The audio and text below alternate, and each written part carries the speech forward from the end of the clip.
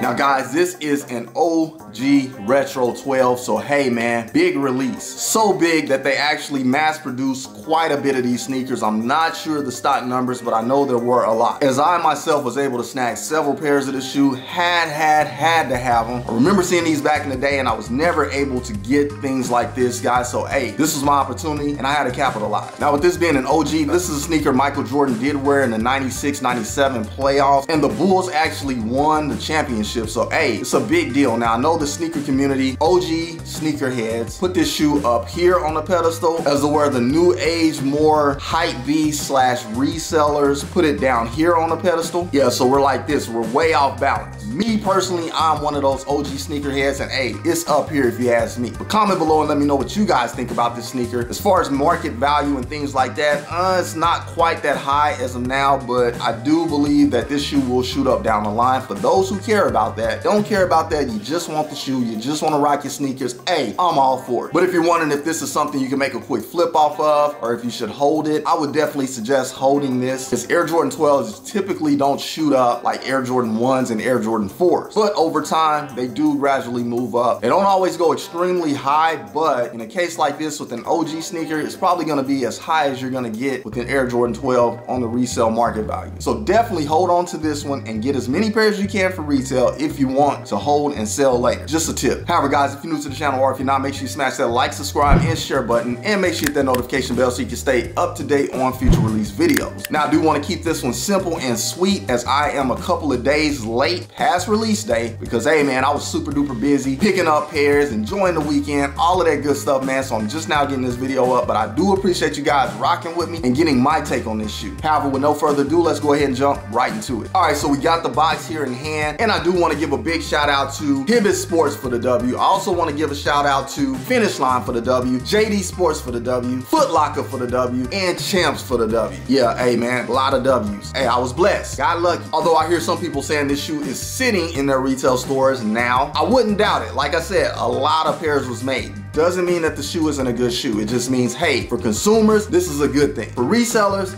not so much. However, guys, here we have our box, the standard Air Jordan 12 box with the black on the bottom, orange on the top, or red, or whatever color that is. And we get that little Jordan text there. On the back of the box, as you can see on this one, I do have some damage, a hole in the back of this one, but hey, it's all good. I got a few other pairs and they are all good. But we do get that quality inspired by the greatest player ever text right there, just so iconic. On one side of the box, we get a jump man. On the top of the lid, we get a big jump man smack dab in the center on that cardboard color. And on the other side of the box, we get another jump man with our size sticker. And the size sticker reads Air Jordan 12 Retro. The colorway is black, varsity red, white. This is a men's US size 10, personal size for me in the Air Jordan. And again, no suggested retail value on the box. However, guys, this sneaker did retail at $210 but Jordan Brand is in the process of updating their prices on the Air Jordans, and they haven't been putting the prices on the boxes because some of the retail prices when these shoes were originally set to release were cheaper than what they actually released at. For instance, I believe these were initially $200, and then out the blue they kind of just shot up to $210. Now here's the thing, I think some of the retailers did change their prices to the $210 price point, as well as Nike did on sneakers. However, some retailers didn't. So I think the shoes may have sold for $200 and some may have sold for $210. And I'm not gonna cap, a couple of pairs I do think I did get for $200. While the other pairs I did get hit for the $210. And so to cut down on that confusion of the retails, so to cut down on the confusion of that suggested retail value, Nike has not been putting the retail price tag on the boxes lately. I think that will change coming up here in the near future, but as for now, it's kind of one of those situations where you either get lucky or you don't.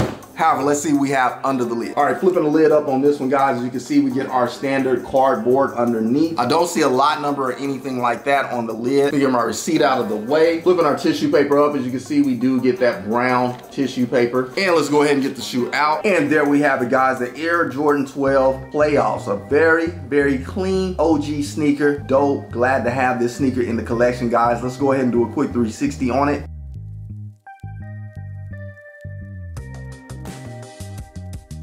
All right, man, this shoe to me is amazing. The color blocking on the shoe, the colorway on the shoe, hey, it's just dope. It's where they still kept that Chicago Bulls colorway, but they toned down the red just enough to give it a different feel, where you get primarily black and then hints of white, but also a small hint of red. Just clean and subtle, digging it a lot. However, let's go ahead and go over the shoe here in depth, starting with our outsole. As you can see, we do get an all white rubber outsole. On up to this foam piece here that's sort of like basketball texture, we do get white as well. Then on up to the upper, we do get some white leather here in that reptile type texture. As you all know, this leather is a little bit stiff. It's not the soft leather, but hey man, this shoe has a lot of structure to it, so you don't want soft leather on this, or this will be very, very creased up. You want a solid structure on your upper, so hey, that leather I'm 100% okay with. And we also get our little Jordan emblem here in silver with the Jordan text, just very, very clean and subtle. Just gives it a nice complimentary premium look to the shoe, just reflecting off of this white with a little bit of silver, digging that a lot. Back to the rear portion of our midsole, we do get some black foam, and I think it kind of merges pretty well with the upper of the shoe. As you can see, it does have just a little bit of a shine to it, just enough to blend well with the leather on the upper. And about that leather, as you can see on the upper, we do get all black leather, tumbled leather at that, very, very clean and textured. And we also get black stitching. So on some of the Air Jordan 12s, you may have noticed they did zigzag stitching. Well, this is an OG and this is a straight line stitching. And it's also in all black, so you can't really see it. So pretty clean, digging that a lot. Now, a point that I did want to make about the leather on this shoe, guys, it feels pretty good. I mean, again, this shoe has a lot of structure. It's not extremely soft, but behind there, I'm pretty sure there's some kind of padding or something like that as to where you're not gonna feel the actual pushiness of the leather, because again, the shoe needs to be structured to look like the shape of a foot and not just collapse because the leather is so soft. But the point that I did want to make about the leather is there is some inconsistency with the shine on the leather. Now, some of these pairs are glossy. You can go look at some other ShoeTuber reviews out there and you will see some glossy pairs. This one, however, what I have in hand happens to have matte leather. So hey man, that is a big discrepancy. I haven't really looked at any reviews on this shoe, so I'm sure some people pointed that out. I'm not 100% sure, but I wanted to point it out because I noticed it. Some of my pairs are very glossy, as to where this one is more of a matte look. You don't see a lot of gloss. I mean, you may see a little bit of a shine and it might not do it justice in the camera, but in hand, this looks a lot more matte. And maybe if I get back a little bit, I don't know, maybe you can see it, maybe you can't. But just know that there are some super duper glossy ones out there, and me personally, I'm a little bit more accustomed to the matte one, because when I first saw these and I saw a little bit of gloss on some of the images, I'm like, is that how the OG was? I didn't think it was, but hey, I don't know. Maybe it was, and maybe I'm just tripping. But now that I get this in hand and I see how it should be, kind of makes me wonder, where's the gloss coming from and why? Why does it look like it's been dipped in some grease or something and hardened over? I don't know, go figure. But comment below, guys. Let me know if you all have the same issue, if you have multiple pairs, or if you have a shiny pair, you have a matte pair, you like the shiny ones, you like the matte ones. Comment all of that below and let me know, guys. As you know, I'm always in the comments responding. Anyways, back to our regularly scheduled program. All right, moving on up up to our eyelets here, as you can see, we do get these metallic-like eyelets, but it is plastic, it's not actual metal. But it looks like actual metal, and we do get Jumpmans on those eyelets pretty clean. That silver is a little bit different than that silver, so it's not like a perfect match or anything, but I did want to point that out. But it still does blend well, and I'm digging it. However, guys, other than that, that pretty much wraps it up for the lateral side of the shoe. Moving along. Onto the medial side of the shoe, as you can see, we get a similar look as we got on the lateral side. However, on that emblem, we don't get Jordan text on the medial side of the shoe. But here on our outsole, you can see a little bit of black coming up from the outsole, which we'll go over here shortly. We also get more of that tumble leather as well as our metallic eyelets. But other than that, that pretty much wraps it up for the medial side of the shoe. Moving along. Taking a look at the shoe from the top down, starting with our outsole here, we get that white outsole. Now you can see a little arm and ball coming up on that Jumpman logo in black, very clean, which we'll go over here shortly. We get that white leather wrapping around our toe, as well as we get that tumble black leather here on our toe. We also get tumble black leather going up our tongue, black skinny rope laces in place. Then going down our tongue, we do get white 2-3 text stitched, very nice, as that is always iconic to the Air Jordan 12. And then on up to the top of our tongue, we do get a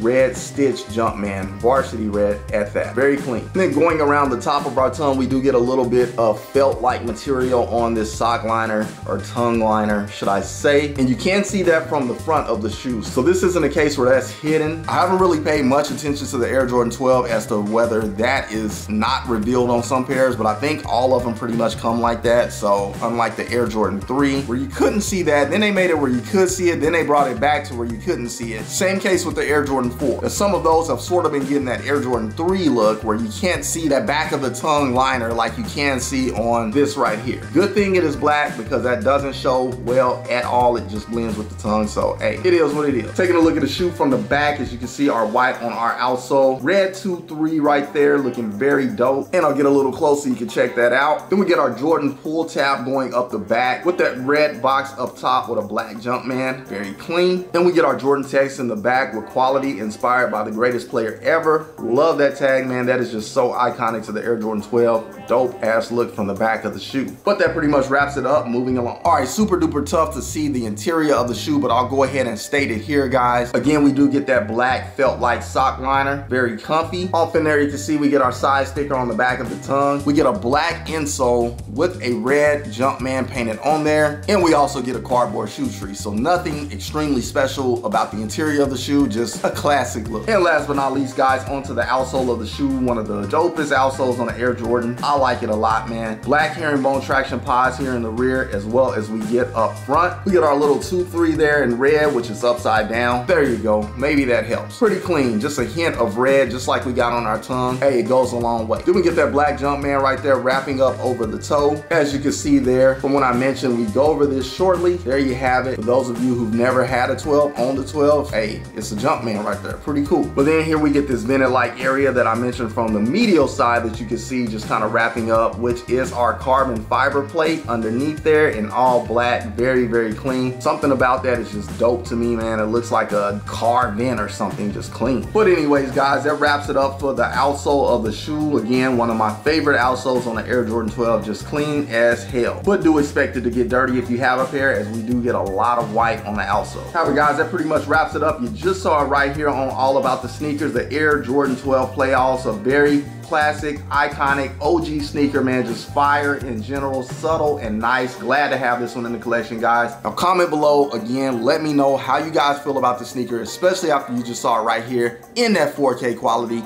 on the channel, man. Hey, I just had to throw that out there. 4K quality. Hey, I put a lot into the videos, guys, so you guys can see the best quality in the video. Details, texture, all of that good stuff, man. I do it for you guys. So I did want to point that out in case you didn't know. Yeah, I shoot my videos in 4K. The better the display you have, TV, phone, whatever, the better you'll see the sneaker. So hey, man, just check it out if you haven't already. Go look at a 4K TV, 4K phone, 4K computer, and check out how the content is. Let me know, guys. I'm always looking for ways to improve. But again, did you cop this or did you drop this? Because like I said, some people were up here with it and some people were down here with it. But I'm glad they retro this sneaker, man. Glad to actually have this in the collection, as I do love Air Jordan 12s. Hey man, first OG I have in the collection, can't go wrong with it. However guys, again, if you're new to the channel or if you're not, make sure you smash that like, subscribe, and share button, and make sure you hit that notification bell so you can stay up to date on future release video. Now when you get a chance, head over to IG and follow me at All About The Sneakerz, spelled exactly the way it is here on the channel with a Z on the end instead of an S. I greatly appreciate it. But I do want to thank you guys as always for tuning into the channel, rocking with your boy, giving the video a thumbs up, sharing the video, sharing the channel, and most importantly, subscribing to the channel, as it does go a long way and help the algorithm. It helps the channel grow. Can't say thank you enough, guys, but that is all I have for you guys today on this episode. Until the next episode,